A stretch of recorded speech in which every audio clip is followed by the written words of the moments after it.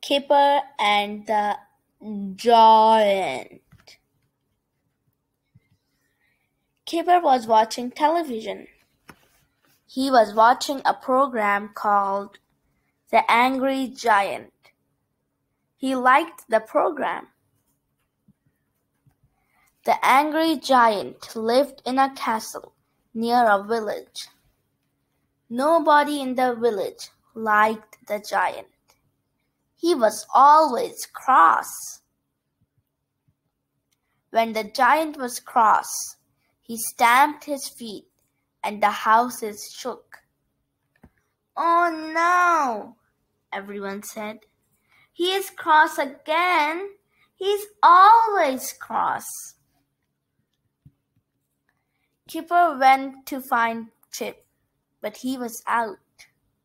He picked up the magic key, and it began to glow. "Oh," said Kipper. He ran to get Biff, but she was out with Chip. The magic began to work. It took Kipper inside the magic house. The magic took Kipper to the gate of the giant's castle. Kipper was frightened.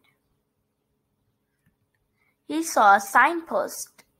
It pointed to the village. He didn't want to meet the giant, so he went to the village. Kipper came to the village, but it was tiny. Kipper was a giant. "Oh no," said Kipper. "Go away," yelled the people. "We don't want you. We have got one giant. We don't want another one."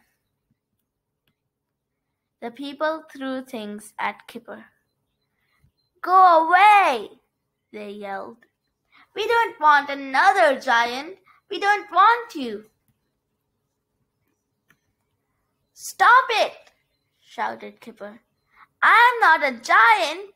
I am a boy." The people said, "Well, you look like a giant." Kipper began to cry. "I'm not a giant," he said. "I am a little boy, and I don't like this adventure." "Giants don't cry," said the people. "Perhaps he's a little boy, but he looks like a giant to us. Perhaps he can help us." Kipper helped the villagers to mend their houses. He put back the broken roofs. "Good old Kipper," everyone said. "The giant threw this big stone at us," said the people. "We don't want it here. Can you put it outside the village?" "Yes," said Kipper. "I'll try." He picked up the stone and took it outside the village. "Good old Kipper," everyone called. All the people liked Kipper. "Thank you," they said.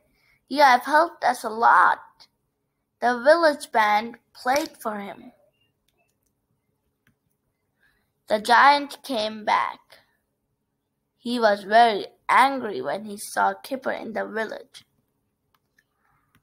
"I am the giant here," he shouted. He ran towards the village. Crash! He fell over the stone. "Ouch!" he yelled.